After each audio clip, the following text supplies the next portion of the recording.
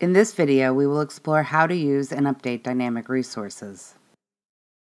When working with resources in your Xamarin.Forms XAML, there may be cases when you want to update the resource values after the application has started. There may be times you don't have resource values ready when your UI is being created. For example, you might store user preferences on a web server and load them at application startup. Static resource will not work for this case.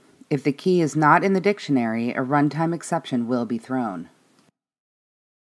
You might want to change the resource values while your app is running.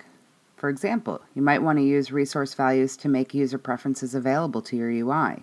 The user may select a different color scheme for the application. Properties assigned using static resource will not be updated if you update the values in the resource dictionary. So what are you to do when you want the values to change at runtime? Resource values can be updated in code, which is useful when downloading new values or when you want to let the user make changes to the UI. The resource dictionary is available through a resource property of your content page. Your code behind can add, remove, update values as required. These are just standard dictionary operations.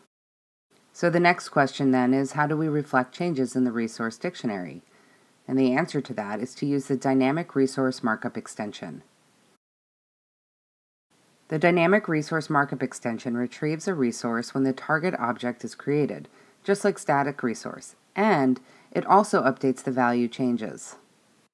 Dynamic Resource does two things. It loads the resource value initially when the target is created, and then it listens for changes on the dictionary and updates the UI property value as needed. Dynamic Resource has another big advantage over static resource. If you try loading a resource using a key that isn't present in the resource dictionary using Dynamic Resource, it leaves the property unset. It is not an error and no exception is generated. Dynamic Resource is designed to handle the case where the resource value is not available at startup. So far, we've set resources in XAML, and this is the most common practice. However, resources can be set in code using the setDynamicResource method. This allows logic to apply different resources based on runtime knowledge. This method is available in the ViewBase class and is actually defined on the base bindable object class, which means it's available for all of our UI views. It will load the current value of the specified resource, assign it to the specified property, and then watches for change events so it can update the UI.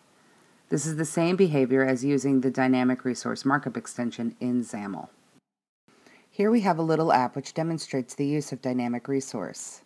As you can see, as the app is running, we are able to do things like update the entire color scheme at runtime.